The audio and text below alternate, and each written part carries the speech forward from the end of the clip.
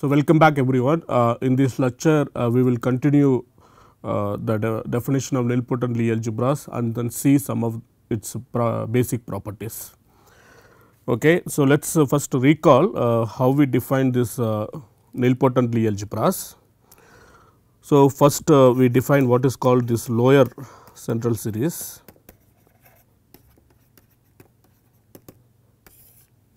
So, you start with a Lie algebra.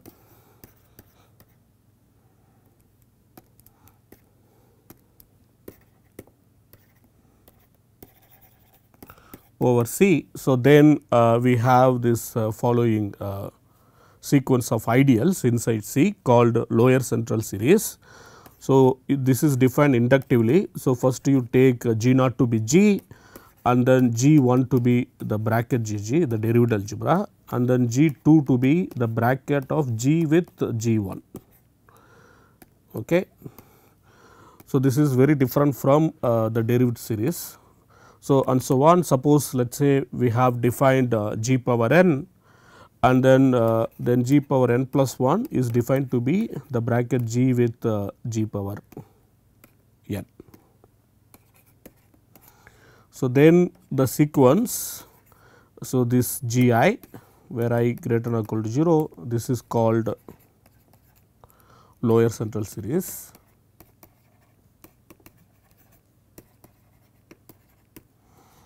Okay. So, because if you think about it, if you take G n and then go modulo that G n. So, if you take G and then go modulo G n, then what is the definition of G n plus 1? So, G n plus 1 is actually equal to G G n. Okay. So, in particularly if we look at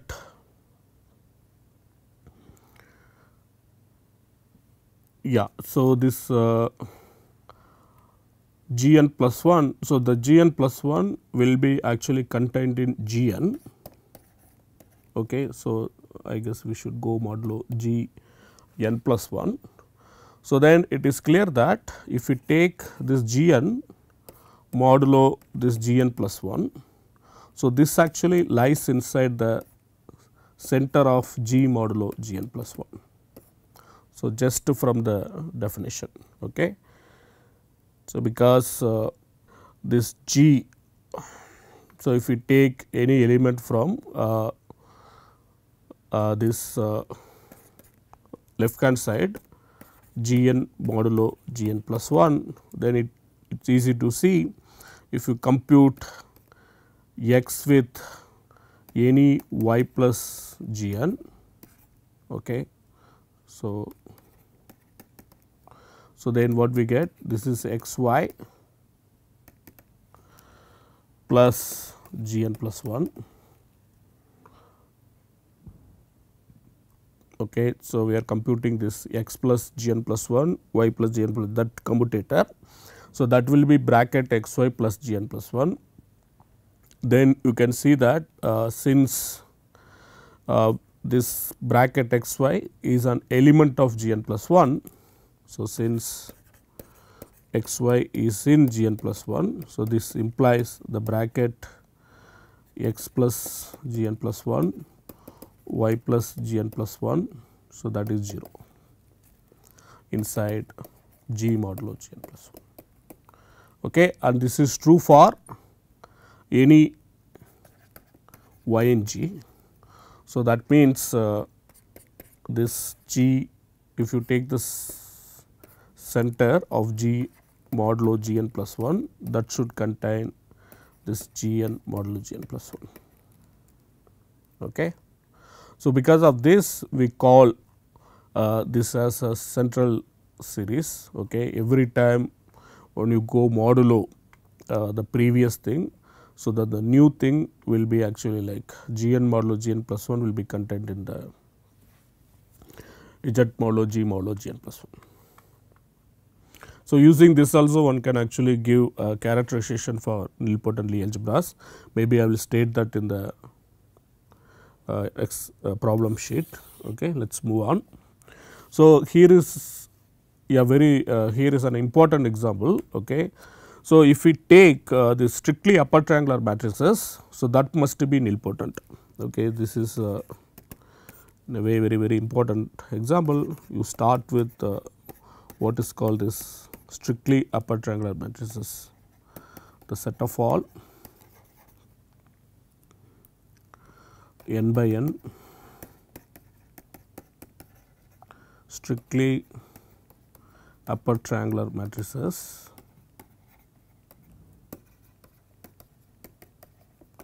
over C. So, we have seen that this is a subalgebra of set of all n by n matrices, okay, or the general linear Lie algebra. So, we claim that this is indeed nilpotent.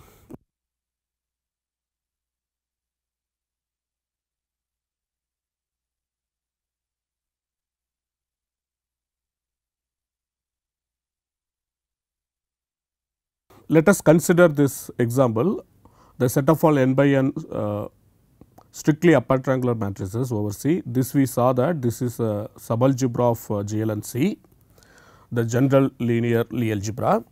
So, if we compute the derived algebra of this, it is easy to see that it is actually spanned by all this Eij such that j minus I greater than or equal to 2. So, if we do more computation, I will leave it to you to check. So, this is something I will not verify, I will just leave it as exercise. So, if you compute G2, so this will be spanned by the vectors, the elementary matrices Eij such that the level of that elementary matrix is at least 3. Okay. So, now you can see the pattern. So, and so on. So, if you take any g power r, so that will be spanned by the elementary matrices Eij such that j minus I is greater than or equal to r plus 1. So, that implies, so when r is at least n plus 1, so then it is clear that this g power r will be 0. So, that implies, so this Lie algebra is actually nilpotent, Lie algebra. So, this is a very important, this is a very important Lie algebra. So, we will see later that any subalgebra of nilpotent Lie algebra must be nilpotent. So, that is some easy fact. So, indeed we will prove the Engel's theorem as one of the application of Engel's theorem. We will get any nilpotent Lie algebra can be realized as subalgebra of this strictly upper triangular matrices. Okay. So, that is the very important structure theorem about nilpotent Lie algebra. So, that is our aim today. So, let us actually move on. So, if we take this triangular matrices, so which we have actually denoted by T and C. So, this is set of all upper triangular matrices. Okay. This is actually not nilpotent. So, this is solvable, but not nilpotent. So, it is not hard to see if you compute the derived algebra of this T and C. So, that will be strictly upper triangular matrices. But if you go to the lower central series and then compute G2 for example, so that will be T and C comma N and C. So, that will be again N and C. So, you will not go down. So, this actually kind of tells you that. So, this is something I will leave it to check. So, this immediately implies if you compute any GK, so that has to be this the derived algebra of G, which is N C. So, that implies this T and C will never be nilpotent. Okay.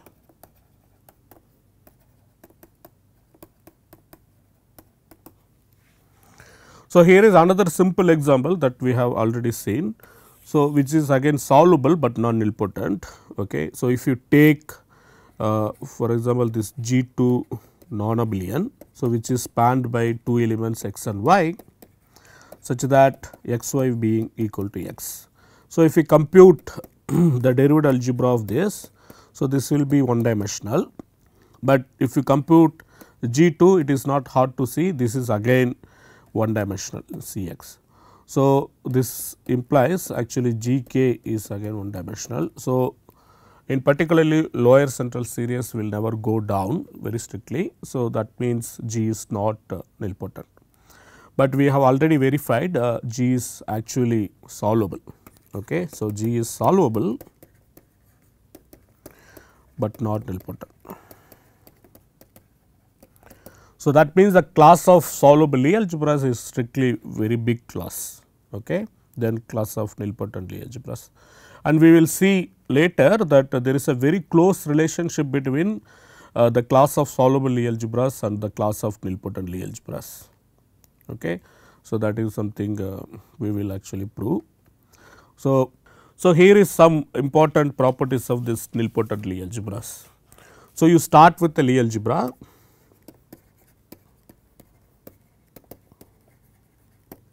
Okay. So, here is the proportion. The first statement, if G is nilpotent, so then its subalgebras and homomorphic images, all of them are nilpotent.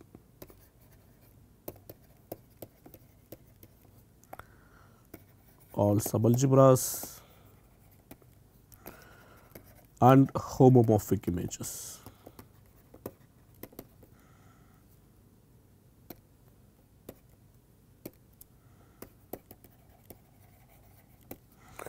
Okay, this is again easy to prove. So, what is the proof? So, just look at K, which is a subalgebra of G. So, then it is not that difficult to prove if you compute K power I, which will be subset of G power I. So, that means whenever G power I is 0, that will imply K power I 0. So, that proves any subalgebra of a nilpotent Lie algebra is nilpotent. So, for the quotient, if you call pi is a quotient map from G to G dash, which is a surjective map, let us say Lie homomorphism, then one can easily check if you compute pi of G I. So, that will be equal to G dash of I. So, that will imply if G power I is 0, then pi of G I will be G dash power I, that will be 0. So, that again says the quotient is also, or the homomorphic image is also nilpotent. So, recall our example, this when we took this Lie algebra G2 non-abelian. So, when we computed this derived algebra, so that being one dimensional, so that is an abelian Lie algebra. So, all abelians are easy to see, they are all nilpotent Lie algebras. So, this is actually nilpotent. So, if you go modulo this G1, so then G modulo G1 again being one dimensional. So, this is just one dimensional. So, that will imply this is also nilpotent, or it is actually indeed abelian. So, this is in particularly nilpotent. But what happens, G we just saw that it is not nilpotent. So, even though there is an ideal which is the derived algebra, okay, that is being nilpotent, and when you go modulo that again we get nilpotent, the quotient is also nilpotent, does not imply that G nilpotent. Okay. So, this is actually nilpotent Lie algebras are somewhat restricted classes of Lie algebras. Okay. So, in this sense the solvable Lie algebras are much more important Lie algebras, because so they are actually satisfies this condition. Whenever you have ideal inside G, if I is solvable and G modulo I is solvable, so that would imply G is solvable. So, we will see later this property is actually somewhat very important property to check solvability, but this property is no longer true for nilpotent Lie algebras. Okay. So, that is actually kind of tells you that working with nilpotent Lie algebras will be harder than working with solvable Lie algebras. So, but is there any weaker version? Of course, there is a weaker version. What we can do, we can actually go modulo the center. So, center is always abelian. Okay. So, if you go modulo the center and then if you get nilpotent, so then we can assure that G is nilpotent. That is again not very hard to prove. Suppose G modulo center of G is nilpotent, then G modulo center of G some power k will be 0. So, that would imply that G power k will be subset of center of G. So, now if you compute G power k plus 1, which is the bracket G with G power k. So, that will be just a subset of the bracket G with center of G, but the bracket G with center of G is 0. So, that would imply that G power k plus 1 is 0. So, that means G is indeed nilpotent.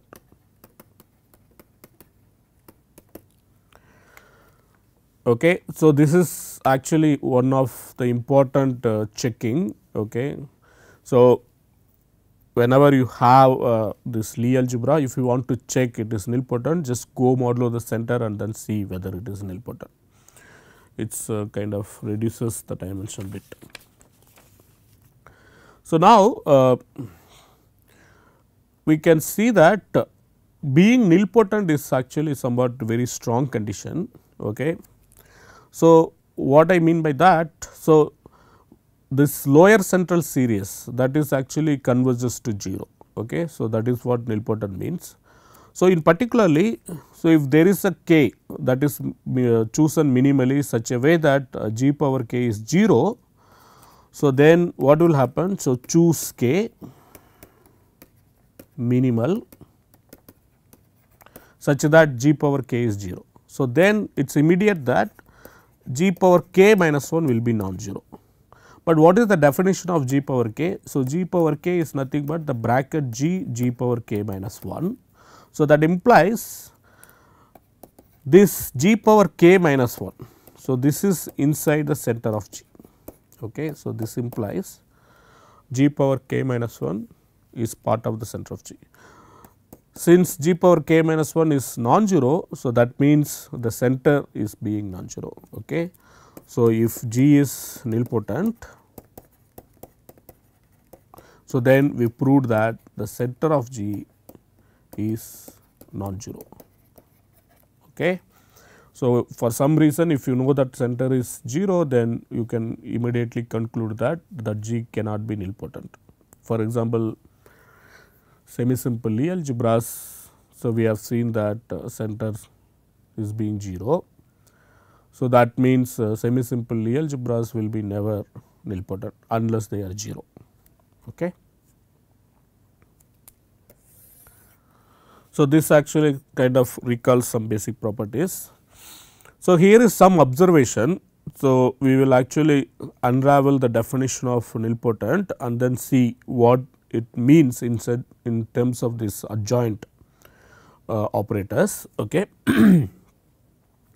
So, let us say G is being nilpotent and then G power k plus 1 is 0. Okay. So, I can assume k is being greater than or equal to 0. Okay. You start with G being non-zero space. So, if G is 0, then there is nothing to actually worry about. So, then I can choose k such that G power k plus 1 is 0. Okay. So, now if you actually just write down the definition of this G power k plus 1, what is this? So, this is by definition bracket G with G power k. So, then if you unravel again, so this is just the bracket G with G and so on. So, you will be taking successive bracket up to some k number of 10 and then acting on G. So, this is k number of times. Okay. And this is being 0, that tells you that if you take the successive brackets k number of times, okay, so then you will be getting 0. So, the Lie words of this form, okay, coming from this space they are called right norm Lie words. So, let us look at what we get indeed. So, if you just take this to be 0, this part to be 0. So, then this means, so for any x 1 etcetera x k in G and y in G, we get the bracket x 1, the bracket x 2 and so on, the bracket x k comma y is being 0. Okay. So, the Lie words of this form are called right norm Lie words. Okay.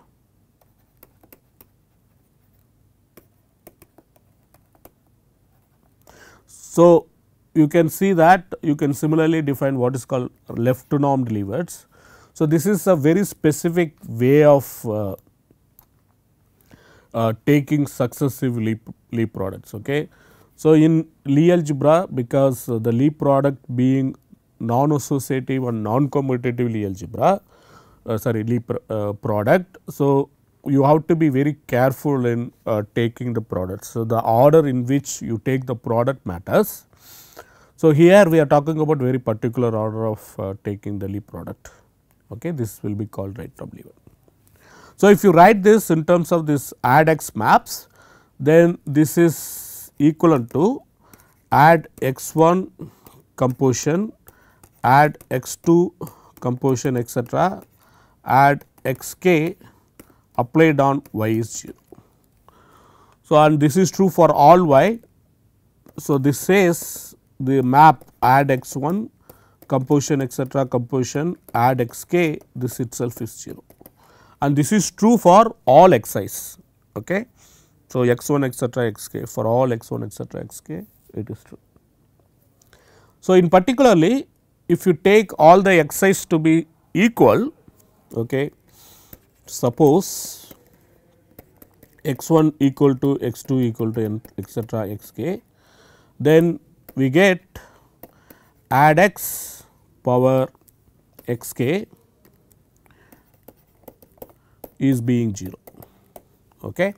So, that means what we have indeed proved, for any x in G, add x is nilpotent as an operator on G. Okay. So, that means all elements of G are add nilpotent. Okay. So, that is the conclusion. So, indeed we will prove later, so which is called Engel's theorem. Okay. So, this actually characterize the nilpotent Lie algebras. So, let me state the theorem. So, we will actually later prove it. So, this was proved by Wilhelm Engel. So, what it says, G is nilpotent. Of course, this is a finite dimensional space. Okay. If and only if all elements of G are odd nilpotent. So, that means add x is nilpotent for all x in G. So, this is actually one of the characteristics. So, even though this thing actually looks like add nilpotent being very weaker than this condition. Okay. So, this is easy to see. So, G is nilpotent if and only if you compose there exists k such that add x 1 composition etcetera add x k is 0 for all x 1 etcetera x k in G. So, that is just being definition. So, that is one of the characterization, but from this we are getting this weaker version add x being nilpotent. We are saying that if all elements are add nilpotent, so that would characterize the nilpotency of the Lie algebra. Okay. It is a very powerful statement. So, we indeed want to prove this. Okay. So, for that actually we would like to prepare ourselves a bit. Okay. So, here are some results that we have already seen. Okay. Let me just recall. So, suppose G is linear Lie subalgebra. So, let us say G is contained in GL of V, where V is 5 dimensional vector space. So, then we can talk about nilpotent elements inside G. Okay. If X is nilpotent, so then we proved that add X is also nilpotent.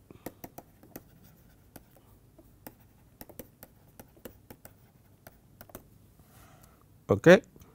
So, this is something we already proved. So, in a way, if you are interested in proving Engel's theorem, so you can see that Engel's theorem is actually equivalent to the following statement. Okay. So, let me call it E1. So, what is the statement? Suppose G is linear Lie subalgebra and all elements of G are nilpotent. So, then we say G is nilpotent Lie algebra. Okay. So, this is actually I would like to say E1 is equivalent to this theorem, Engel's theorem E2. Okay. For example, why E1 implies E2? Okay, let me call this E2 as okay, G is nilpotent. So, let me write only one way. So, let G be a Lie algebra. So, not necessarily linear Lie algebra, and all elements of G are add nilpotent. So, then we have G is nilpotent Lie algebra.